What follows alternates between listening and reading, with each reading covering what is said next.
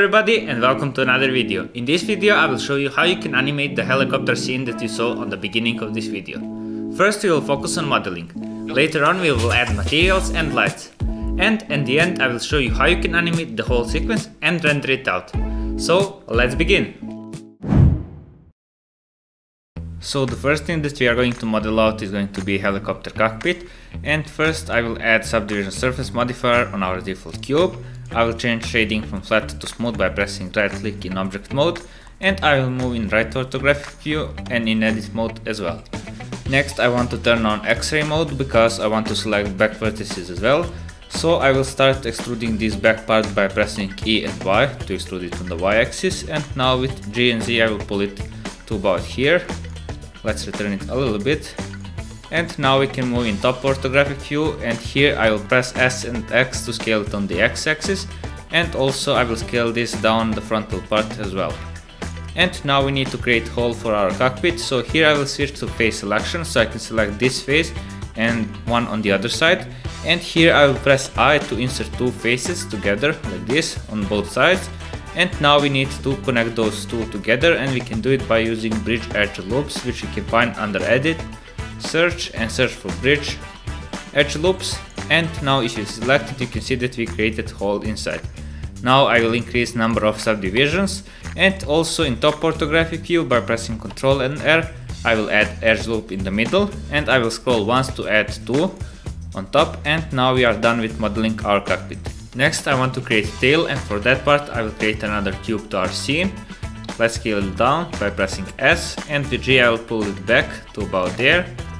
And now we can go in edit mode, and here I will pull this back by pressing G and Y. Make sure that you work in X-ray mode so you can select back vertices. And now we can press A to select everything, and S and X to scale it a little bit on the X axis. Now I will need to go back in object mode because I want to apply scale. And the reason for that is because I want to bevel those edges, and if you press N you can see that we have ununiform scaled. So by pressing Ctrl and A I will be able to apply scale. Now we have uniform scale, and now we can go back in edit mode, and by pressing Ctrl and B we will be able to bevel those edges, and by scrolling up your mouse wheel you will be able to add more segments to your bevel. So I will bevel it to about there. I will press right click in object mode to change shading to smooth, and we are done with tail. And now we can move on the ending part of the tail, and for that part I will use the same principle that I use for cockpit. So with the Shift and A I can go and create another cube to our scene, and also subdivision surface modifier. I will change shading to smooth and move it back to about there. Let's scale it a little bit more, and now we can switch in edit mode and switch to face selection. So here I will select this face and one on the other side, and by pressing I will insert two faces there on both sides. And once again I will use bridge edge loops, which you can find under edit and search, and select it. Now we can go and increase number of subdivision to 3, and also in top orthographic view we can go and add two edge loops by pressing Ctrl and R and scrolling up our mouse wheel. Now we can select everything and press S and X to scale it on the X axis, and also we can go and scale it a little bit more. And now we are done with modeling our back part. So now we can move on our small character inside of our cockpit, and for that I'm going to create another cube to our scene with subdivision surface modifier. Also change shading from flat to smooth. I will press S to scale. So this is going to be head for our character. And now I want to create body with the same cube, so I will duplicate it, enter in edit mode, and with Ctrl and R we can add edge loop in the middle. Now we can go and scale it up, and with G and Z we can pull it inside, and with S and Y I'm going to scale it a little bit on the Y axis. So right now we are done with adding our small character inside, and next we can go and continue with creating our rotor blade on top. So for that part I'm going to duplicate this sphere with the Shift and D and place it on top, and I will scale down a little bit. So this is going to be middle of our rotor blade, and now we can bring circle to our scene, scale it up a little bit and place it in the middle of this sphere. Now we can move in top orthographic view, and here I will switch in edit mode in vertex selection, and I want to get rid of those middle vertices, so I will select them and get rid of them by pressing X. Now we can press A to select everything, and with E I will extrude it up to about there. And now we can go and add subdivision surface modifier and also solidifier as well to add some thickness to it. So here under thickness I'm going to increase it up a little bit, and I will quickly move to object mode to change shading from flat to smooth as well. And now we can go back in edit mode, and here I will press Ctrl and R to add edge loop in the middle on the both sides. And also I want to add edge loops on the ending parts by pressing Ctrl and R, and also here on this back and on the other side as well. And as you can see, we are done with modeling rotor blades. And now we can go and duplicate it by pressing Shift and D on the Y. So we are going to place it in the middle of this ending part. So I will rotate it for 90 degrees on the Y axis. And now I will scale it down and place it in the middle to about there. And here I'm going to play a little bit with the thickness to increase it up, and also with the scale of this sphere. Also I want to scale it up a little bit on the x-axis. And now we can go and continue with the last part, which are landing skids. So for that part I'm going to bring another cube to our scene, and also this time I will use mirror modifier because we will need on the both sides. And here we can go in edit mode. So here I will scale this down on the x-axis and also on the z-axis, and with G and Z I will pull it down there. I'm going to scale it up also a little bit on the x-axis, and here I'm going to add edge loop in the middle, and I will scroll once to add 2 edge loops in the middle. And now we can go and scale this on the y-axis, so I will press S and Y. And now we can go and add subdivision surface modifier. I'm going to change shading to smooth, and here I'm going to select this ending part and this one in front, and by pressing G and Z we can go and pull this up, but be sure that you're working with the X-ray mode, so we can go and select both of these. And now we can go and pull this up and curve it a little bit, and also we can go and add edge loop in the middle. So now we can go actually and scale it a little bit on the Y, so I'm going to press S and Y to scale it on the Y axis, and we are done with modeling our helicopter. Now that we are done with modeling our helicopter, we can focus on materials, lights, and also setting up the scene. So first I will select the helicopter and place it on top of the grid. And now with the Shift and A I'm going to create simple plane. For the background I will press S to scale it up, and now I will press 0 to enter in camera view, or you can toggle it here. Next, under camera settings I would like to lower down number of focal length to 35mm. And also under viewport display I would like to turn on face part out, so right now we can focus only what camera is going to see. And under compositing guys we can turn center to see the center of the camera. Now with the Shift and Create key we will be able to enter in fly camera mode, so now we can use our keyboard to navigate around with our camera. So let's place our camera on top to about here. And now we can go and also scale our background, because you can see that we have empty space behind. So we can press S and scale it up to fill the gap there. And also let's go and adjust our camera a little bit more and zoom it out a little bit. And now we can focus on adding lights. So for the lights we are going to use HDRIs, and the best way to find free HDRIs is to go on polyheaven.com, and here you will be able to browse HDRIs. So you can see that they have huge collection of environments which you can use for your scenes, and also you will be able to see material preview and how environment is going to affect your materials here. And for my scene I decided to go with this Rutoy Park. And if you select any of these environments here you will be able to download it, and for example you can also change the resolution of it. And now that we have HDRIs we can go back in Blender and import it to light up our scene. Also, if you want to learn how to use Blender and become professional 3D artist, check out our online academy, rendercraft.com. Currently there is more than 80 courses available, and we are creating courses every single month, so make sure that you check it out. Now back to the video. Now that we got our HDRI we can go and import it to our scene. So first I'm going to switch workspace from layout to shading, and here currently set to object shading, so we need to switch to world shading. And now I'm going to hover above this background node and press Ctrl and T to bring environment texture, mapping and texture coordinate at the same time. And if you cannot do the same shortcut that I did here, you will need to enable Node Wrangler add-on, which you can find under Edit, Preference, and search for Node Wrangler and enable it here. Now we can go and import our HDRI here under Open and navigate to your HDRI. Now we can switch in rendered view, and here you can see that we loaded our HDRI, and also if you want to rotate your HDRI you can use this Z value on rotation under mapping node. So I'm going to keep on 0, and now I will switch to layout workspace. Also I would like to change my render engine from Eevee to Cycle. I'm going to use GPU compute, and also don't forget to turn on denoising as well while you're rendering. Now we can go and switch to rendered view, and also I want to add one more light to our scene, and that one is area light that will be above our helicopter. So with the Shift and A I'm going to add simple area light, and with G and Z I'm going to place it on top. And also I will increase power to be 5000, it's going to be just fine.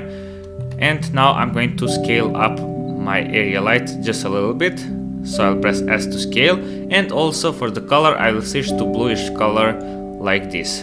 So now we can jump on adding materials to our scene. So first I'm going to add simple black material to our background plane. And now for helicopter I will select rotor blades, and here I will create new material, and I will also make it reddish color like this. And also I will increase metallicness to 1, and now I will share this material to other parts of the helicopter. So also for this back rotor blades I will apply the same material, and also for landing skids as well, and for the head of our character here. So I will just share this same material on those parts as well. So for cockpit and this ending part I'm going to use white metallic material to it, so we will need to increase metallicness to 1, and now I will share that material for this ending part as well. And for the body of the character I will create simple yellow material to it, and for this tail part I want to add glass material to it, so I will switch to shading, and currently set to world, so we need to switch to object shading. And here I'm going to create new material, and I'm going to remove this principal BSDF, and with the Shift and A I'm going to search for a glass BSDF, and now I will connect it to the surface in material output. So now we can switch in rendered view, and you can see that we have this transparent glass material, but I want to increase roughness to 0.4, and now I can go and apply subdivision surface modifier on our cockpit, because I want to add also this glass material in front as well. So here I will switch real quickly to layout, and I will enter in edit mode. Let's switch to look dev mode, and here I will switch to face selection, so I can select some edge loops. So I will select this edge loop here, or actually let's go with this one here and this one here, and I will create new material. And this material I want to make it the reddish color that I got for the other parts of the helicopter. Now I will assign it there, and now I will select all these in between edge loops by holding Alt and Shift and selecting those edge loops in the middle. And once again I will create new material, and I will apply that same material that I got on this back tail part, and I will just press assign. And now we can switch to camera view by pressing 0, and in rendered view as well. And now we can go and focus on animating our helicopter. So now that we have all materials and lights to our scene, we are ready to animate our helicopter. So first I'm going to switch to solid view, and we are going to prepare helicopter to be animated. So first I'm going to select all the parts of the helicopter, and I want them to parent for the cockpit. So the last thing that I want to select is going to be cockpit, and you can see that we have lighter orange, which means that this object is active object. So I want to parent all the other parts to cockpit, so I will press Ctrl and P and set parent to object. So now if you press G or R, you can see that all other parts are following cockpit. And now we can go and switch our workspace from layout to animation, and here in this workspace we are going to animate our helicopter. And the first thing that we are going to animate is going to be rotor blades on top and back. So first we are going to animate this on top, and now if you press RZ you can see that it's rotating along Z axis, and that's what we need to animate. So I will press N to bring transform menu, and here we have this Z value, so we will need to insert keyframes on the Z rotation of this rotor blade. So I will press right click, and here I'm going to insert single keyframe. Now I will move on the last keyframe, which is going to be 250th. So here I'm going to move on the last frame, and here I will insert another value which is going to be 5000. And now I will press right click and here I will insert keyframe. So now if you play this animation, you can see that our rotor blades are rotating slowly at the beginning, which we will need, and after that it's coming faster and faster, but at the end it slowed down, so we will need to fix the ending part.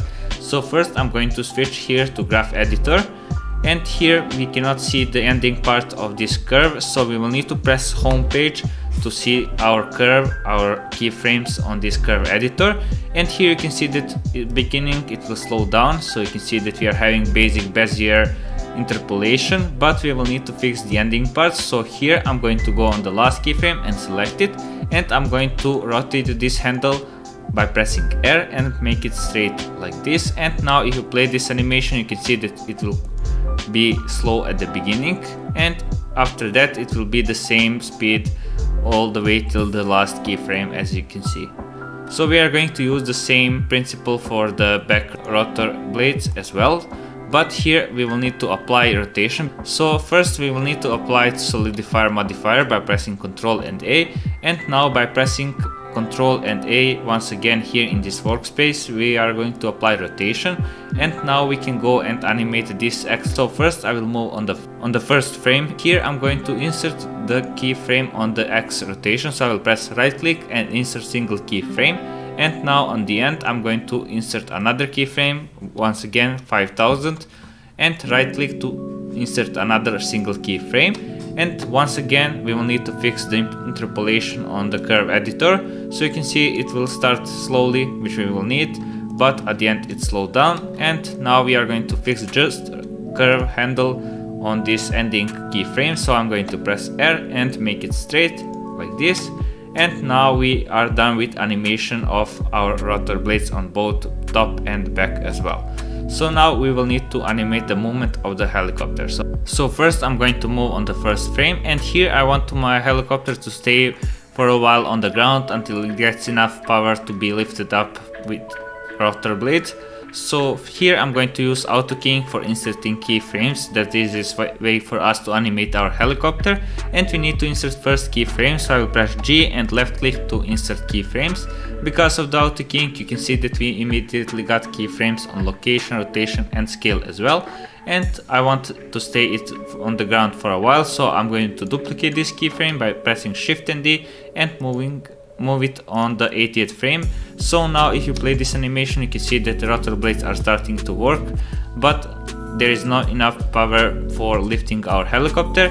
And under 130th frame we can go and start lifting our helicopter, so I will press G and Z to pull it up, and also we can go and move it actually a little bit back and also rotate it a little bit back as well.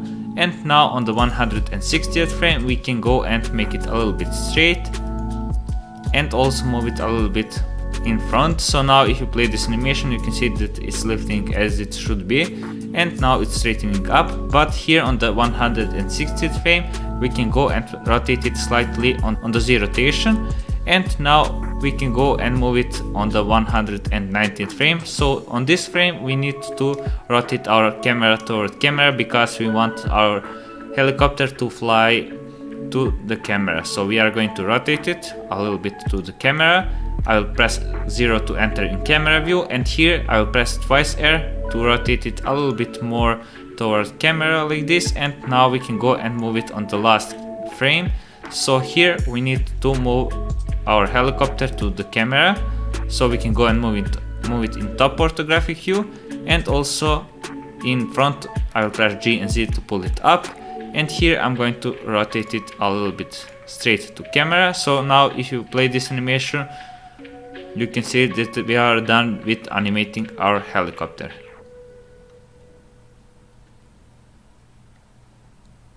So that's it about this video. I hope you had fun and that you were able to see how easy it can be to animate and use Blender to create awesome projects like this one. Until next video, bye!